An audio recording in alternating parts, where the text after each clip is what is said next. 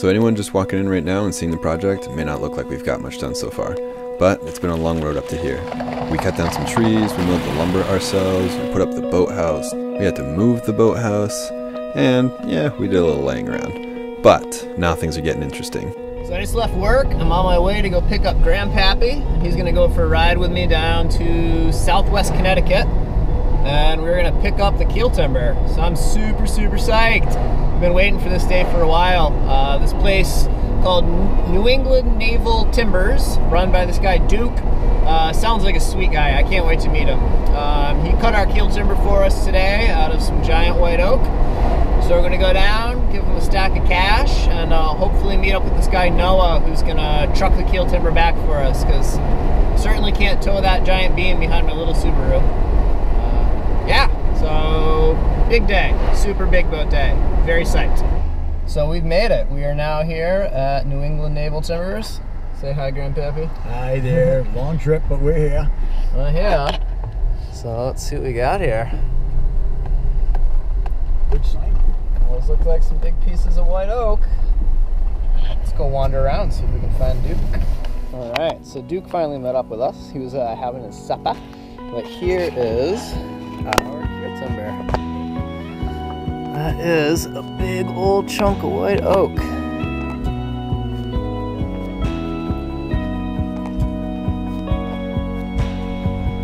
Duke and Grandpappy seem to be hitting it off. I thought they would. That's 53 feet. That's amazing. Yeah, 2,500 board feet in one tree. Wow, that's wild. Yeah. And that there's one limb that came out, but when we saw it, that'll be on the bottom.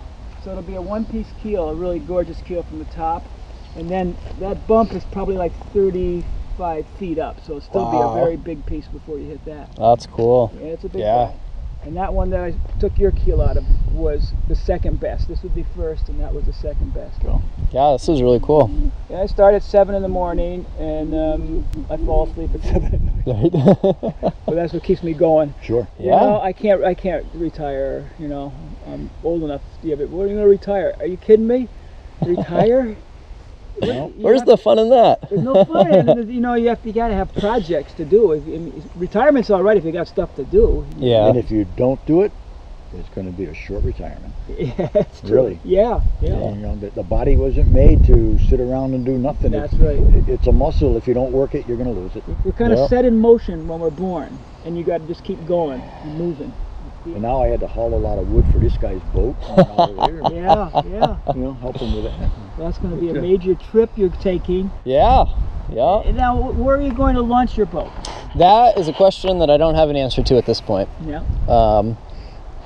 You know, we'll get there. I mean, it would be so cool to be able to put it in the Connecticut up by we are, but there's too many obstacles on the way down. Yeah. So we could put it south of Windsor Locks and float out from there. Yeah, that's right. Or we could just truck it out to the Cape or southern Maine. I'm not really sure. I'm kind of hoping that by the time we get to that point, some boatyard somewhere is going to say, hey, we kind of want the publicity, like, come do the launch here. I mean, we're years away from having to figure that out anyways. Yeah.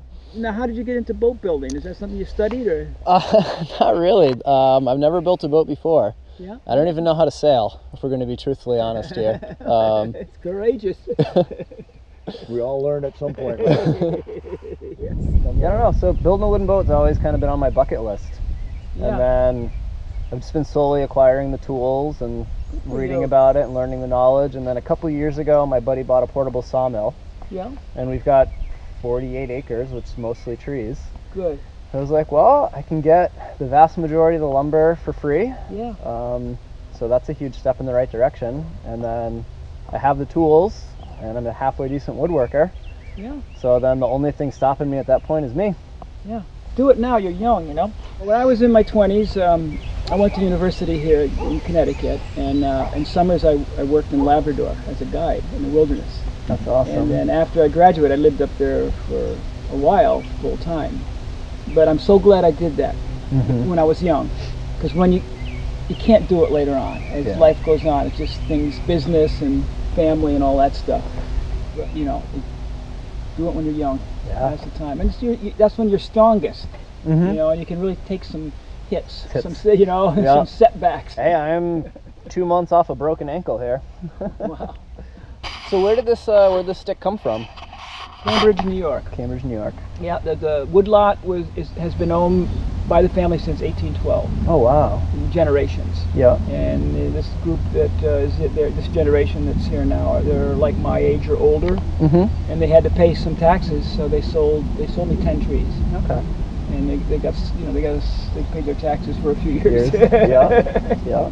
Yeah. I think the biggest oaks we had that I cut were about a little over 2 feet at the butt. Yeah. So they're still that's almost nice. 100-year-old trees. Oh yeah. Yeah. So you got all your frame stock. I've got all my frame stock, I got all my floor timbers, I got all my deck beams, I got all the white pine for the interior, for the ceiling, and for the deck. Nice. The only other thing that I have to source is the Atlantic cedar for the planking. Yeah, that's and tough. some spruce for a mast. Yeah.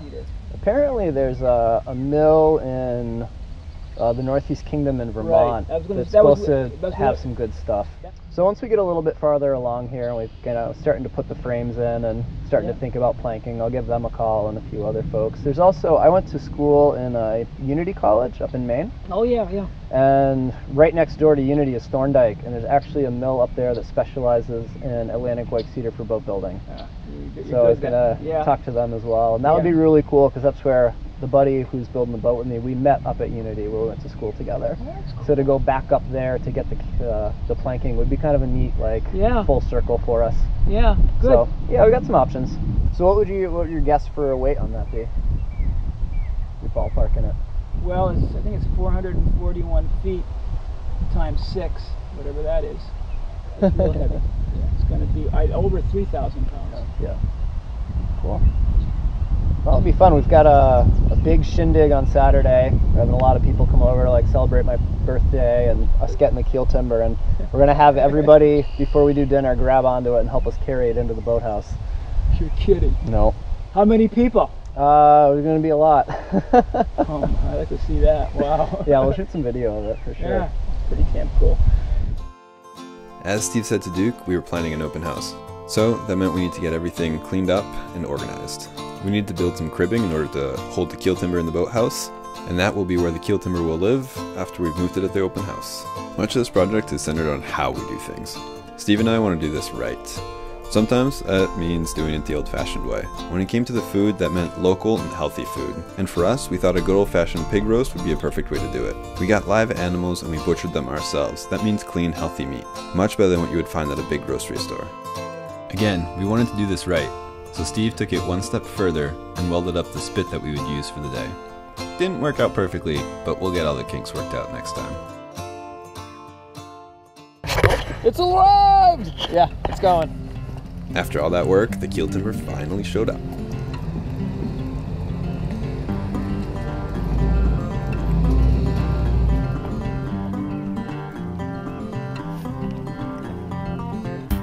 Oh my god, it's so beautiful. Oh my god. As you can tell, this is a massive piece of wood. It was no small undertaking getting that off the trailer. But we made quick work of it.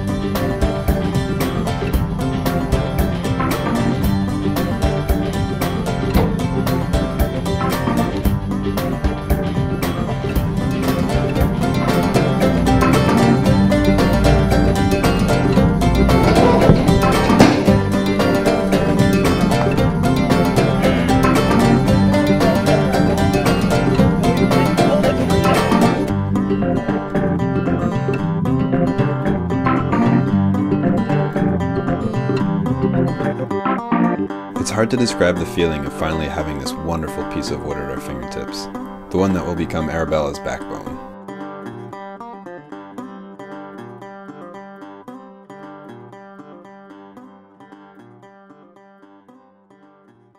Finally, the big day arrived. We were ready to move that keel timber into the boathouse. We got some friends and we did some preliminary movements with the tractor just to get it kind of aligned and ready to go before we asked everybody else to help us get it into the boathouse.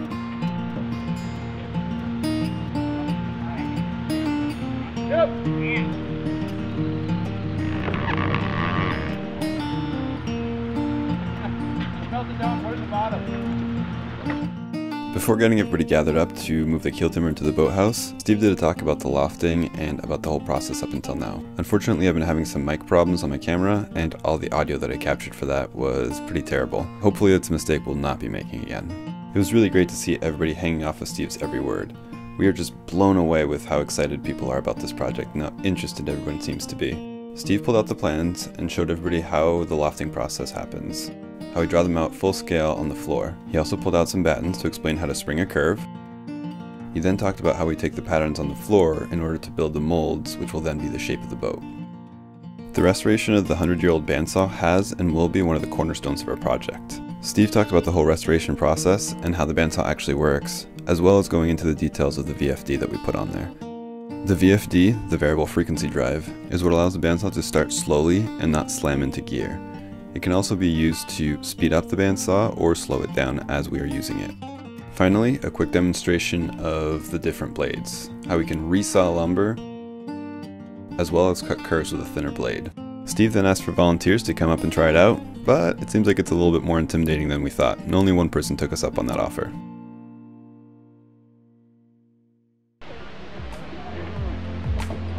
After the talks, we got everybody mobilized.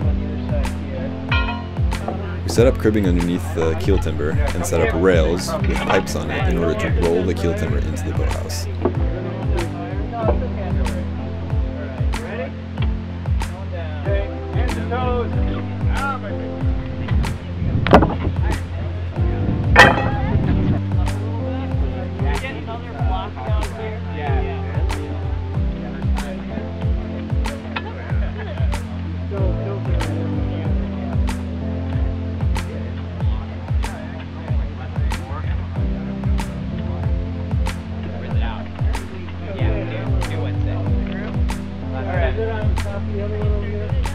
No, it's gonna be like that. Okay, left fingers going down. If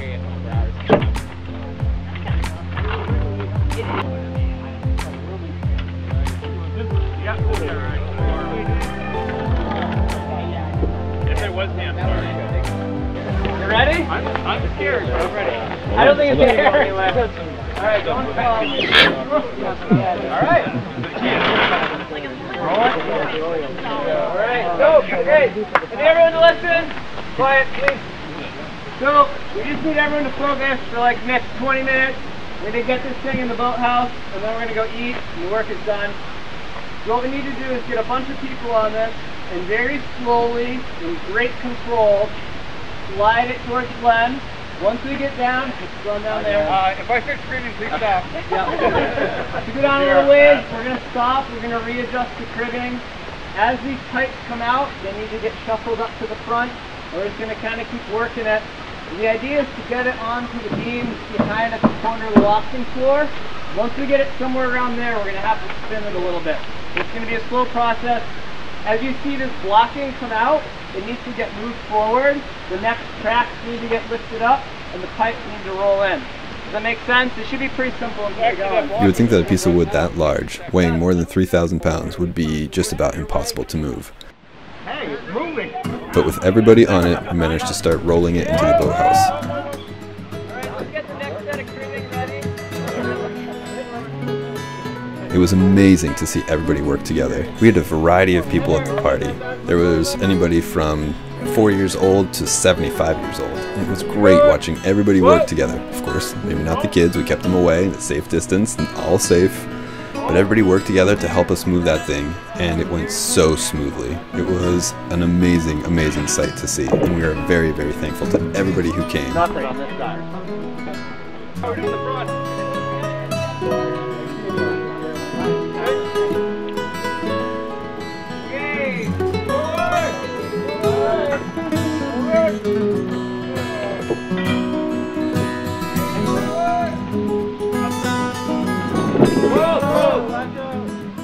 Ready?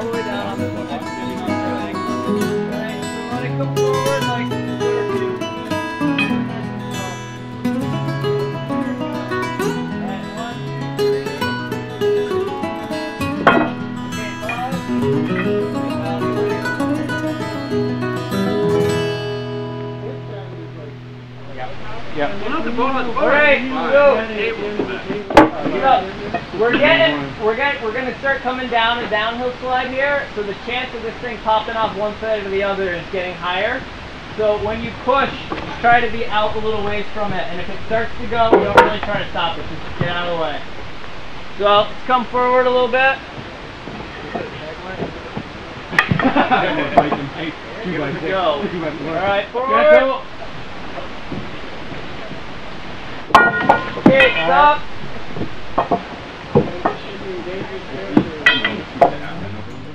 How we doing? Great. Alright, forward a little bit. Okay, stop. Forward. Okay. Forward. There you go. Oh. I would say let's just come forward another foot. Okay? Drop it down that ramp. Yeah. Watch that end. No Watch way. that end. If this starts to go, it's gonna go this way. So Sean. Yeah. So like Christy, Kara, Ed, you guys be really careful. Okay. 3, 2, 1, yep. Forward. Yeah, damn. Okay. Love it. That's good. Love it. Stop there. Are you trying to expand these two? That one and this one. Okay, ready, push. Hold on. Everybody take a sip. I think I got a good one. Ready? 1, 2, 3. What's right? Hold on, see if you gotta redo this fight.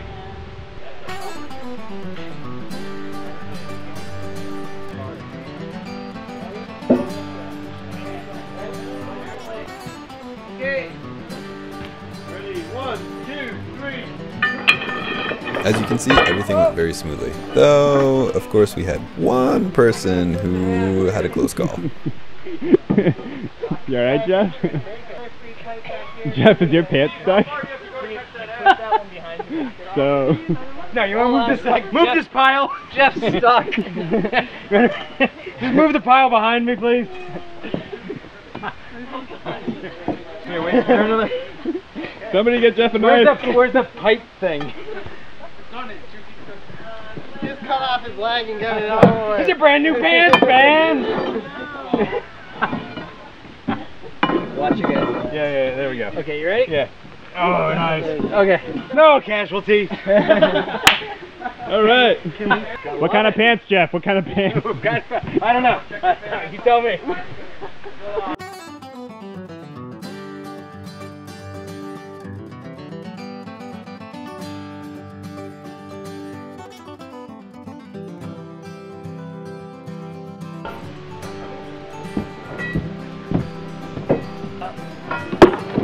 Alright, hold on, I'm gonna go down. Is everyone clear?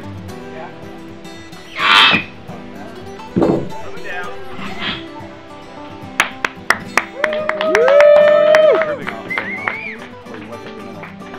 Alright, is ready to eat?